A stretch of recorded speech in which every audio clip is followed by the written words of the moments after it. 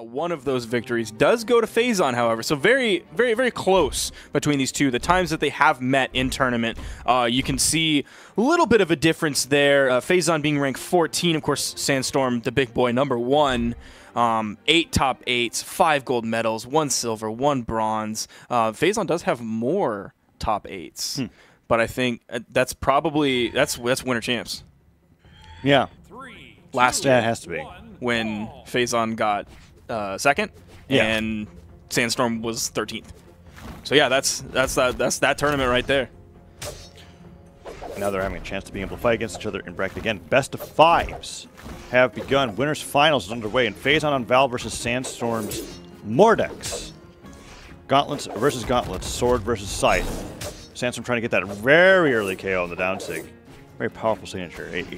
As powerful as you'd say, like when we were talking about Diana down sigs of being able to KO very early at the edge. Mordex down sig with the active input where you're tossing people off the stage, spiking them down. Very strong no matter what percent your opponent's at. Sidelight. Ooh. Oh my gosh. The nair. So both players have been ground pound. We chased them with it too. Nice refreshing beverage to celebrate that ground pound. You rarely see because the gauntlet ground pound, it doesn't just move in that direction. You definitely have to be holding hard right. Yes. While activating the move the entire time, confident that you're going to be able to follow your opponent as they fade away. And that ground pound, as Phazon went further and further down to be able to avoid it, connects. And Sandstorm going for it again. Fantastic Phazon going under, sort of along that diagonal wall. He could recovery and ride that wall up to get away from Sandstorm, but Phazon finding himself in orange at this point. He has Sandstorm almost to kill percent. There's the D-Light into the gravity cancel neutral heavy. Not quite enough, but very close. That'll do it. Down sig, active input upwards, toss him at the top of the stage, and what an intelligent decision to do so. I think if he went towards the stage, threw him down, would have bounced him off, maybe would have lived, but Sandstorm now is solid stock ahead, even after Phazon's able to clean that up. Phazon bringing out the gauntlets, sidling to neutral light.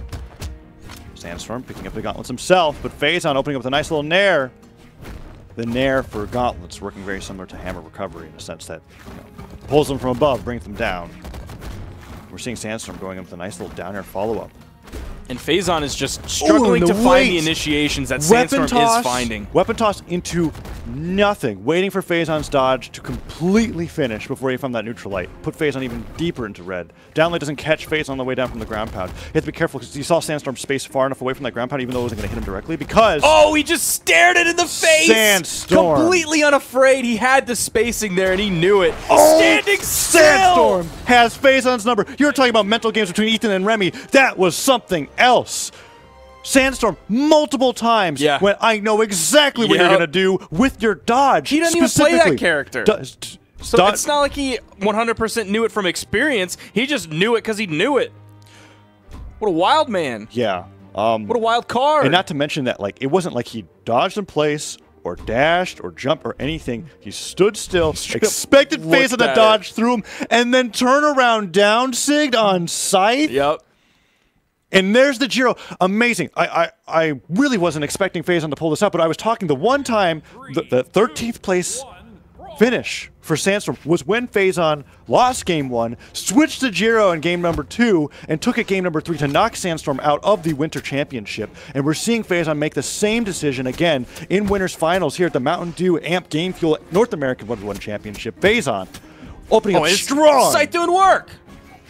Work that his gauntlets didn't necessarily do. He had moments of it, but Sandstorm was definitely doing way better with his gauntlets compared to Phazon's. Absolutely, but Phazon finds the nairs and the downlights, goes for the recovery. That D-Sig is actually going to be so scary over the edge. He used the downlight active input to bring Sandstorm back in the stage instead of pulling him off. Oh, but Sandstorm with the weapon toss string. Side sig not really working out for Phazon. There's going to be a D-Sig. Ooh, it wasn't. It was a dash jump pivot ground pound. Spot dodge from Sandstorm. Side air to get back onto the stage from Phazon, sending Sandstorm all the way to the left. Sandstorm is in KO percent right now. There's the weapon toss. Turn around, side light into the recovery. Charging it up. Sig and charge easy punish back for Phazon. And what's great about that is that you have, well, assuming that you're playing with sound, right? There's that charge up sound effect that Mordex has as well. You know exactly what's going to happen. And you see that wind up, and you know that he's charging it. You know you're not going to get hit by it. Recognize the spacing, able to go in unarmed or not. He's able to find that finisher. Phazon takes the lead and still hasn't lost this stock. Picks up the sword. Finds a nice little neutral light. 2 neutral lights in a row. Sliding to the left and right as Shipwreck falls. The unarmed neutral light's not going to be able enough. Or not going to do enough. Phazon dodging out of 2 down lights in a row. And wow, the Nair forward active input still not KOing. Dash jump ground pound. Dash jump pivot ground pound. It's like one of the most popular things for both Gauntlet and Scythe players to do. Yep. One, because you can steer the Gauntlets, and 2, because Scythe... Canceling the Scythe ground pound is pretty safe off stage most of the time, and we see it work very well. Phazon, however, still in the lead and continuing to be in the lead.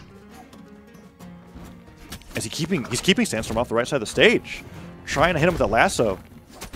The Scythe, the chains, 0. For those side lights, nope, can't find them. Sandstorm slowly finding his way back into this game. Neutral comes out. It's a little bit too high. Phazon with that side light. Oh, puts on another neutral stick. He's just trying to get the dodge left, hard left read. Can't find it.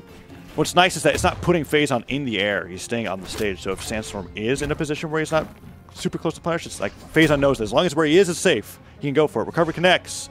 They go for the down stick again. Sandstorm can't even make it back. Phazon has got Sandstorm on his last stock in game number 2. Now, it's interesting that you mentioned he doesn't move with the signatures. Yes. Your signature hitboxes have movement, but it's because of that little shadow clone that comes out. So you get to stay where you are, and it puts your shadow clone that does not have a hurt box, but a hit box, it puts that guy in danger. Right, and that's an excellent clarification, because when we see Morducks use a side signature, or a down signature, or a neutral signature, he rises with the attack. Like the part of him that you can hit.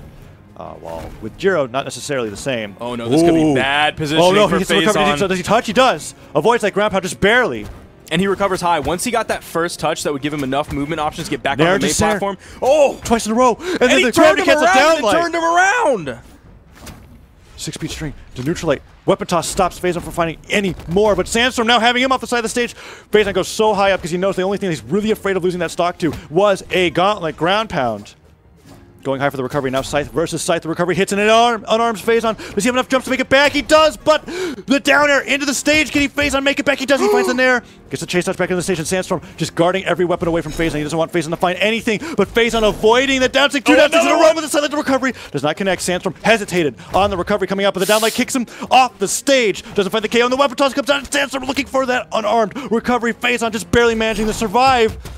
Neutral light connects. Phazon runs for a weapon, picks up the sword. Will he go for the neutral stick? He gets the recovery. Phazon, double recovery. Second one. He needs just one more. Will he go for any signature here? It's so risky. I highly doubt it. You see him go for the down air, trying to spike at the angle. You see him go for the neutral light, setting up into the... Another neutral light. He avoids. He dodges out of the way of that big recovery. The Sarah hits Sandstorm low on jumps. Can he make it back? He can weapon toss. Sandstorm manages to make it to the side of the stage. He's not going to weapon toss. And Phazon just waiting, and Sandstorm goes for the weapon toss himself. Another weapon toss. The down light into the weapon toss. Can he make it back? No, he cannot. And Phazon taking one for the road. That weapon toss... Dude, the downlight almost comboed into the weapon toss, though. And the jumps were already gone. So incredibly close. Clearly the right decision when it came to the Legend swap. But, man, Sandstorm with the incredibly clutch ending. We see the weapon toss, and then that soft angle weapon toss, downlight into weapon throw, sends him off, and Phazon already so low on jumps, can't make it back, and Sandstorm celebrating, knowing, just by seeing, because the color palette of your character fades ever so slightly when your jumps are expanded. Aw, and when you do a gravity cancel signature, or sorry, not a signature, taunt, you don't necessarily get the full taunt. Right. So he cracks it open, but he doesn't even get to drink it. Yeah, he doesn't. That's so sad. But he doesn't get to enjoy it. He's just thirsty. You do get to hear the ah. Oh, you do hear the ah? Oh, okay. He doesn't make the yeah. Well, he can't make it. Motion to drink it. He can't get there fast enough. He's falling to self-destruction. I think that's not a refreshing ah. That's a disappointment. Oh yeah, it's like oh. That's so sad. He's thirsty. He just want to take a sip. Oh no, and he's going to find himself off stage again. He doesn't have the Scythe to be able to get those sick reversals. Ground pound connects. Phazon tries to recover all the way to the other side. Oh, and he doesn't have enough. Sandstorm, a whole stock ahead on small Brawlhalla, and that. This is a 2-0 lead for Sandstorm. Yeah. One more loss, and Phazon goes to fight against Boomy in losers finals. Sandstorm looking so strong on the Mordex. Sidelight after sidelight, down lane to sidelight into the nair, puts him off the side of the stage. Ground pound on the stage, bounces him off. Sandstorm looking for even more. Phazon nearly equal in damage. Oh, ground pound off the bottom. Amazing turnaround. He needed that. He absolutely needed that there. Sandstorm went for it all with that ground pound because he was able to connect it with that low on Small Brawlhaven. Definitely a KO. But because he went so far down, oh my gosh, that nearly took Phazon's second stock out. Phazon barely managing to survive. Recovers low. Sandstorm not going for any dash jump ground pounds. Downlight, but sidelight does not connect. And the dare just has the perfect angle to not bounce Phazon off the stage so Sandstorm can go for an offstage edge guard. But Phazon makes it back. D-light recovery. KOing off the top, taking another. Ooh, he's glugging that one down.